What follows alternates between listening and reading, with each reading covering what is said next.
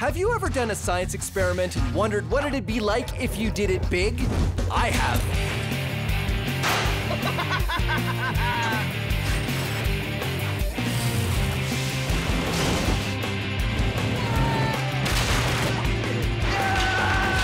My name is Phil, and I take your everyday science experiments and do them big. This is Science Max, Experiments at Large. Science Max! Electromagnets are magnets you can turn on or off when you want.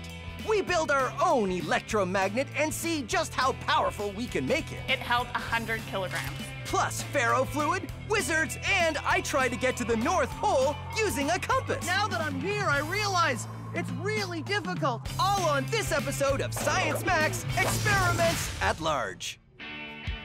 Greetings, Science Maximites. My name is Phil, and welcome to Science Max Experiments at Large. At this very moment, half the lab is being held together with the power of electromagnets. Magnet 1 turning off. Electromagnets are a really cool and powerful way to interact with the world. And when I say power, that's because you need power to make them work or not work.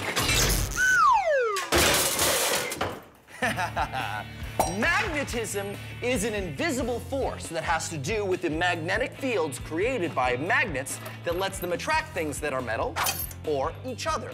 But electromagnetism is a little different. You see, magnets are magnets all the time. It's because of what they're made out of. Electromagnets are only a magnet when you have an electric current going through them, which means you can turn them on or off. Today, we're gonna be building an electromagnet. Oh, that was the wrong switch. Anyway, like I was saying, today we're gonna be building an electromagnet. You need a bunch of copper wire, a very large nail, or something metal to become your electromagnet, electrical tape, a battery, an on-off switch, wire strippers or a craft knife, and the help of an adult, and finally, something to magnetize, like these paper clips. And remember, all of the steps for this experiment are on the website. To begin, take the copper wire and start at the top of the nail. Leave a little bit of wire sticking out, then carefully start to wrap the wire around the nail. Don't go all the way to the end because you need some metal to turn into the magnet. Instead, when you want to start again, run the wire straight back to the top and start wrapping again in the same direction. And keep wrapping and wrapping until you get to this. Now, I've used some electrical tape here, here, and here to hold it all together. Using your wire strippers or a craft knife and the help of an adult, remove the plastic coating from the ends of the wires. Attach these wires to the wires from the on-off switch with electrical tape, or attach them directly to a battery if you don't have an on-off switch. And ta-da, you have an electromagnet with your on-off switch. All you need to do is take the things you're going to magnetize, turn your electromagnet on, and suddenly it becomes a magnet. Pretty amazing, ha ha ha ha. And then you can magnetize to your heart's content. But when you're done, don't forget, you want to turn it off. So that's what we're gonna do today on Science Max, Experiments at Large. We're gonna max out the electromagnet. So, where's my lab coat? Oh, there it is. We're gonna see how big we can make an electromagnet. And when I say we, I mean me and an expert. Let's see. Oh, Heather from the Ontario Science Centre. She knows her way around magnets. So let's see. Yeah. I wonder if she's busy. Well, let's find out. And after we're done, I'll need to come back and clean up the giant mess I made in the lab.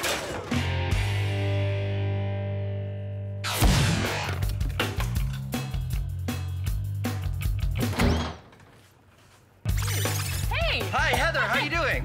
Good to see you, Phil. I was just wondering if you could help me with something. Are you busy? No, I got time. Okay, great, because I'm gonna make a giant electromagnet experiment and I need your help. That sounds like a lot of fun. Okay, great. Let's go back to Science Max headquarters.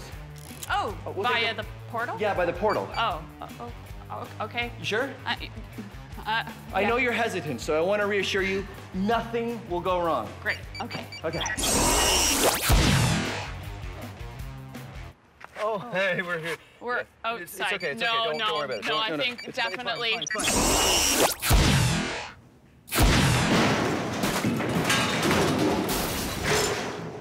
You all right? Yeah, I was supposed to come in over there, but I came in over here. Oh well. So today, Heather, I want to max out the electromagnet. Turn it on, and it's a magnet. Pretty good. And turn it off, and it stops being a magnet. I want to make this into a much bigger, maxed out version. All right. So what are some of the things we can do to do that? Well, actually, if you have a larger battery, one that has a higher voltage, we can try that for sure. Okay, that so will help.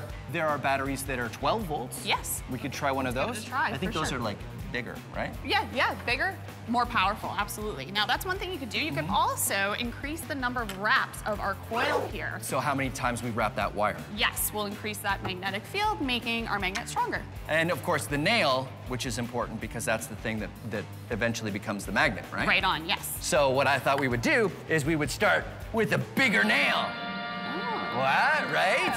So larger battery, Yes. more voltage, and a lot more wraps of the wire. Right on, and we have more space for that now, which is smart. Good job. Great, okay, so we'll get to work. Great.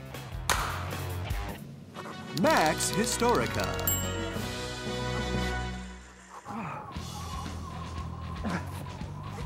If you've ever seen a compass, you know that the needle points north. That's because a compass needle is a magnet, and it points towards the Earth's magnetic North Pole. And I'm using this compass to try to get to the North Pole. But it isn't easy. In fact, scientists knew there was such a thing as the North Pole as far back as the 16th century, but no one was able to actually get there on foot until 1927. You'd think it wouldn't be that hard, right? I mean, the needle points you straight there. Just follow the needle, right? But now that I'm here, I realize it's really difficult. I mean, the wind is incredible and the snow is intense and it's so cold. My hands,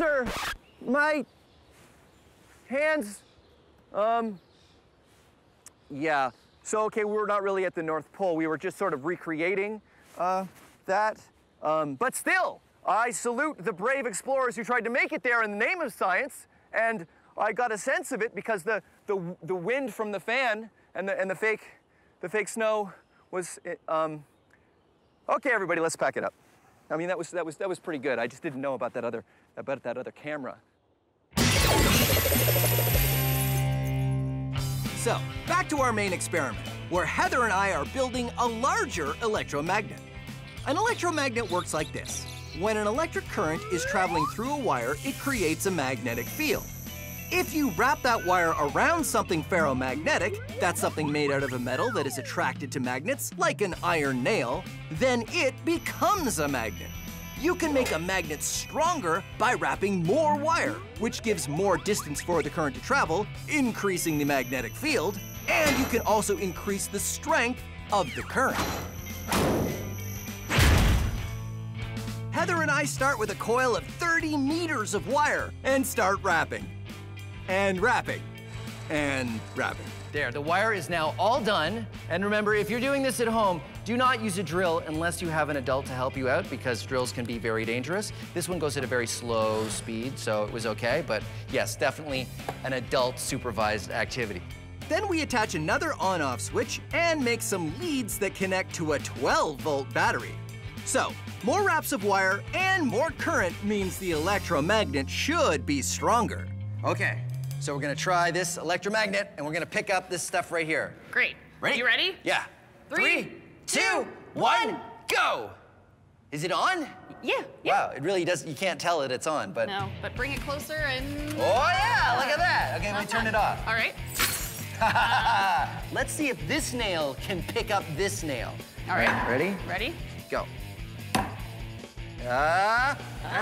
Oh. Okay, how about this side? Oh, no. No. I don't think we're strong enough. It's not strong enough. I think that we need to max this out even more. Even more? Right. So I'm thinking there are a lot of appliances that use electromagnets, meaning it's already set up, it already has tightly wound coils and high voltage, so We're in a lab here. Maybe do you have Yeah. old appliances around? I have parts bins with a whole bunch of stuff. Maybe we could find some electromagnets in those. Let's do it. Okay, great. Let's go.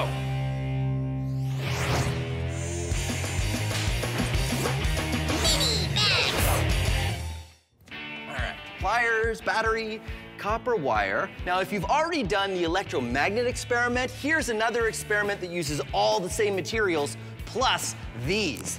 Ha! Neodymium magnets, some of the strongest magnets you can get. So, here's what you need. A battery, some neodymium magnets the same diameter as your battery, copper wire, and some pliers. So here's what you do. First thing is you put the batteries and the magnets together like that. Then what you want to do is bend the wire so it's touching the top of the battery and goes around the battery and then touches the magnets at the bottom. Here's what that might look like. I say might because you can do any shape you want. I've made a coil here. And if you put it over the battery, you'll see it only touches the very top of the battery and the magnets at the bottom. And if I let it go, it spins. It's a homopolar motor. What happens is the battery sends an electric current through the copper wire, and that turns it into an electromagnet, which is attracted to the magnets at the bottom, and it spins. So now let's max it out. Aha! A D-cell battery, which is larger and, of course, larger neodymium magnets. And you do the same thing. Make a coil that only touches the battery at the top and at the magnet, and ha-ha! It spins! Maxed out homopolar motor. But don't worry, this is not the biggest size we're gonna do. Come on.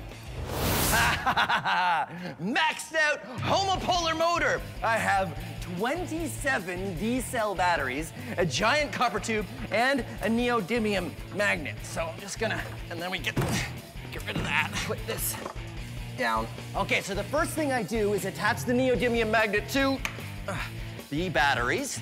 And I've got all the batteries taped together here so they'll sort of stand up like this. Huh? Giant stack of D-cell batteries.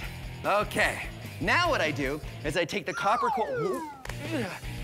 I take the copper coil. I need to get. Okay, hold on. I got this. I just need to get the copper coil there. I did it. Okay, so I take the copper and I put it on top of the D-cell batteries like this, and then I let it go. Let it go. Nope, whoa. Homopolar motor. Okay, so that didn't work. But that's okay. I like it when it doesn't work, because that's science. It's not science if it works perfectly every time. I mean, you gotta have some room for improvement.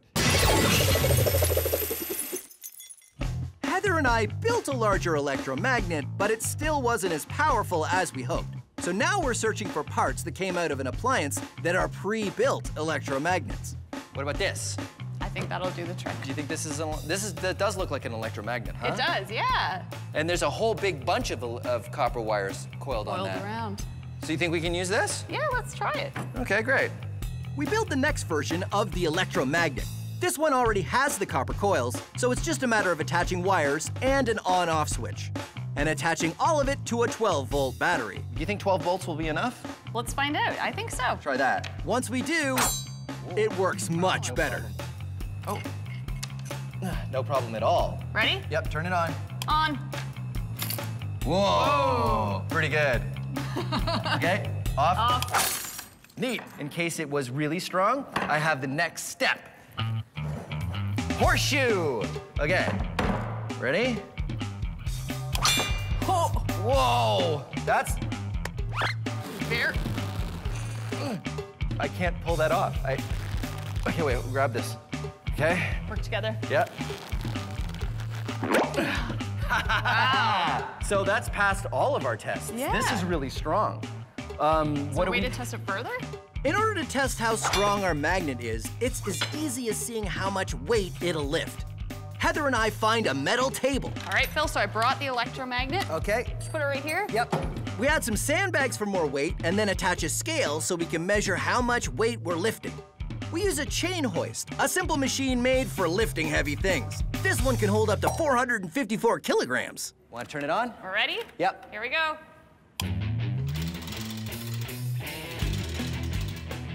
You can read on the scale how much weight is being lifted. And that scale is going up. Pounds on this side, kilograms on this side. We keep lifting until...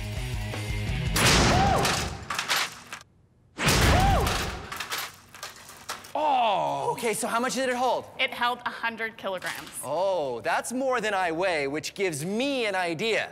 Come on.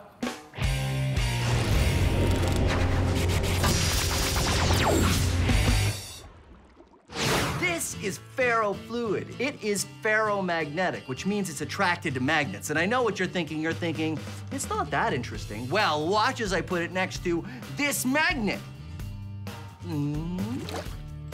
Very interesting. And because it's a liquid, it behaves in very interesting ways. Watch this. Unlike most things ferromagnetic, like paper clips or iron filings, ferro-fluid is a liquid, which means it behaves in a unique way. The spikes it creates are following the magnetic field lines of the magnet. You can see the magnetic field in 3D. It's even more impressive when we max it out.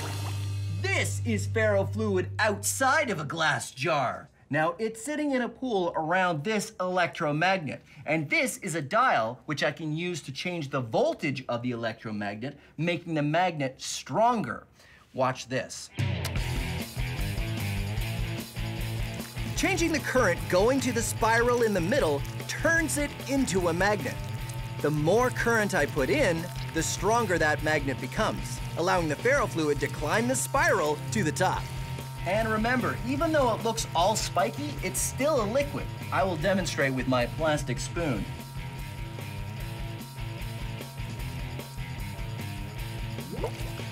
And watch this. When I turn the magnet off, it stops being spiky. Turn it on. Turn it off. Science. The Wizard Academy. All you have to do is demonstrate true magic. And you will be granted entry. Well, Fuzzix, who is the next applicant for the Wizard Academy? Overwhelmo. Indeed, it is I, Overwhelmo. And prepare to be overwhelmed.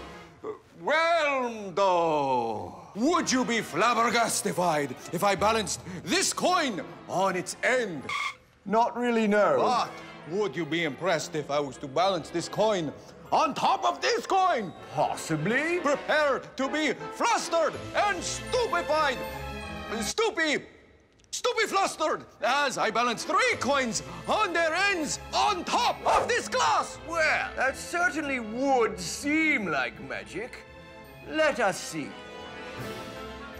Okay. No pressure, Overwhelmo. You can do this. And now, I say, a magic word. A magic word! Ha ha ha ha! And now you must let me into your academy. Wait. What's under the cloth? What cloth? This cloth? Nothing.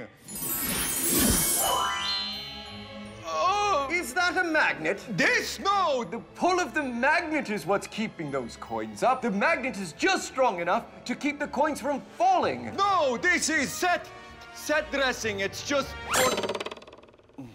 It was a good trick, but it's science, not magic. Well, yes.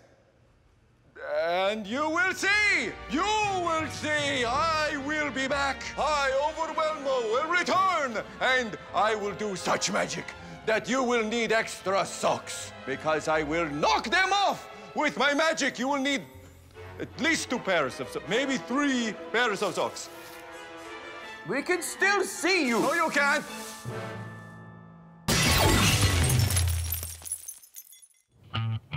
So back to our main experiment. Heather and I have created a very strong electromagnet that can hold a lot of weight, It held 100 kilograms. which gave me an idea. All right, you ready? Let's do it. Electromagnets super maxed out experiment. We've got 2 electromagnets, 1, 2. and those are wired to 2 batteries, which are on my belt, just like this, so that I can carry them around. And we've got a crash mat here because We need to keep you safe because you're gonna be using these electromagnets to get across this massive beam above us. that's right. I'm gonna stick to this metal beam and go across with the electromagnets. Wow. We hope. I have faith. I'm glad you do. I've got helmet for safety, goggles for safety, gloves for safety, but in this case, sometimes the lab coat is more safe and sometimes it's less safe. This time, it will get all caught up, so no lab coat.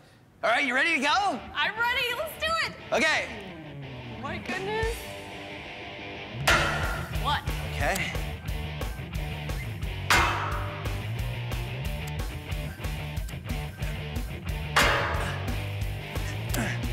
Because each of our electromagnets can hold more than my whole body weight, I can use them to cross the beam. When they're on, they stick like, well, magnets. And when I turn them off, they stop being magnets and I can move them along as I go. Now, this is something you should definitely not try at home. Come on, Phil. You're almost there.